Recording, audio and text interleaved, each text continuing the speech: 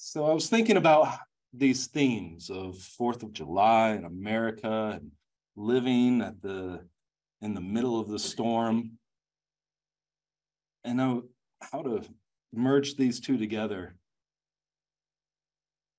I think our independence, the Revolutionary War is probably, even though I've never experienced it, one of the biggest storms we could wake up and find ourselves in the world. And there was this story that I read once out of this book. It was in my early 20s. It was called Saint Germain on Alchemy for the Adept in the Aquarian Age. I was like, oh. So I bought it and read it, ate it up, loved it.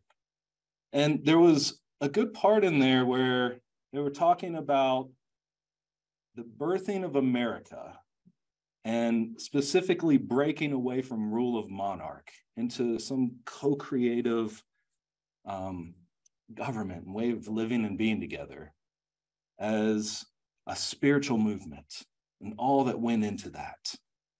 So a lot of that inspired the beginning part of that poem. And there were stories in there about, a story particular about George Washington.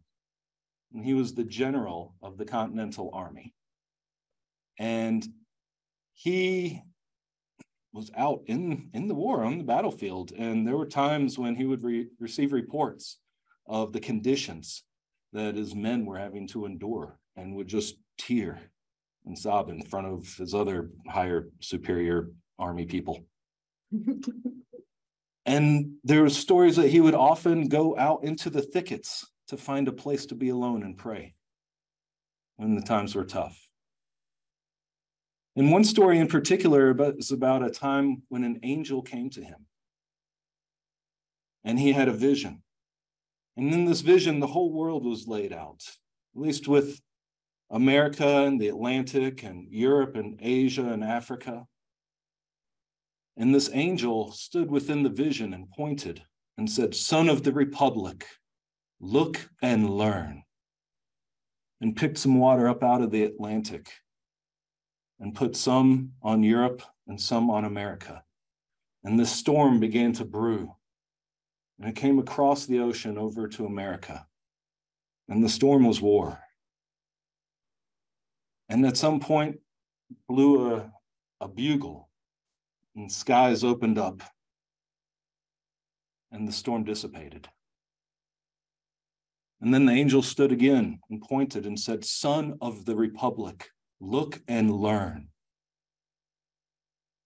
And over out of Africa, like a shadowy specter, came from the coastline across the Atlantic over and set across America. And there was a battle raging again, a storm of war. And out of that, another angel stood out of the middle with a crown that said Union on it, holding a flag. And on the bottom of the flag, it said, "Remember ye our brethren." And that storm dissipated. And then the angel stood and 3 times blew the trumpet and reached into the waters and sprinkled some across Europe and Africa and Asia. And all 3 of these had dark clouds that began to merge and rolled across the Atlantic and came across the Americas. And there was raging storm going on. And then all of a sudden the skies broke up, and with the light of 1,000 suns shone upon America, and angels descended and joined the battle. And the storm dissipated and broke away and rolled back across. Wow, right? So I looked this up online. That story's out there. It's out there in different places.